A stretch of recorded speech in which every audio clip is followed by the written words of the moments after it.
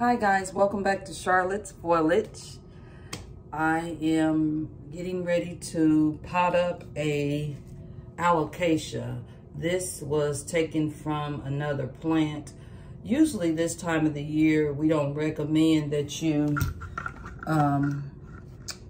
repot your plants because they go through a period of dormancy. Excuse me, I'm fixing my camera. But because this plant has rooted, it's okay. It's time to get her in some soil if I'm going to put her in some soil. Let me show you her roots here.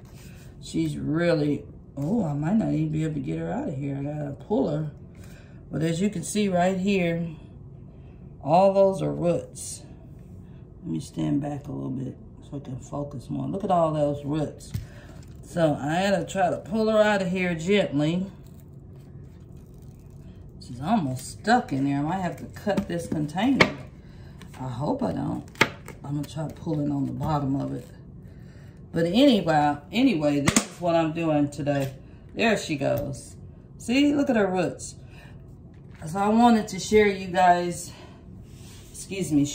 you guys, I'm using a new product. It's called Ponds.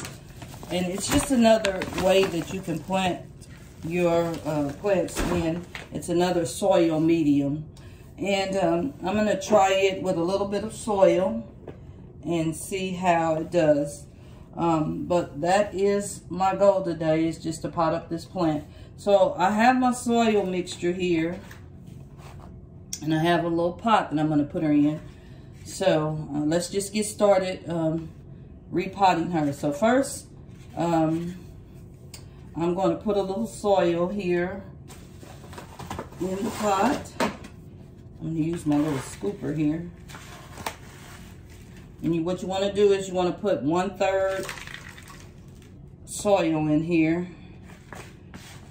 And then you can put your whatever other mediums you're going to use.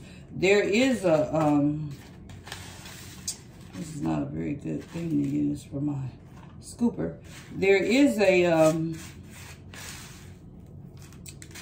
perlite already in the soil mixture. I've already prepared this soil mixture, and perlite helps with drainage. Okay, so now I have 1/3 soil mixture in there. Now I'm going to place the plant in here and try to center it, and then I'm going to go in here and put the ponds in here. And this ponds came in a neat bag. You just kind of, it has a slit in the front of it, so it makes it easy for pouring. Although I'm trying to use 2 hands, so bear with me. I'm going to try to get it in here without making too big of a mess. I think I'll pour it on the salsa first, and then I'll try to put it in the pot. Okay. I'll start with a little bit. So I'm just pouring it in there. And I'm going to get some gloves right quick. One moment.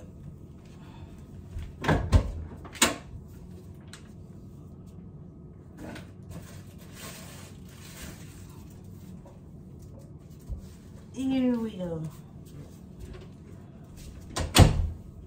So I got a pair of gloves here, just one glove rather, because I'll try to make sure I don't touch too much of the chemicals at the doctor's request. So I'm gonna go in here and I'm gonna put this pond in here, and it's actually pretty. It's kind of green and brown chunks. Looks like rocks. And it's time for some more. I'm just going to pour some more on this plate.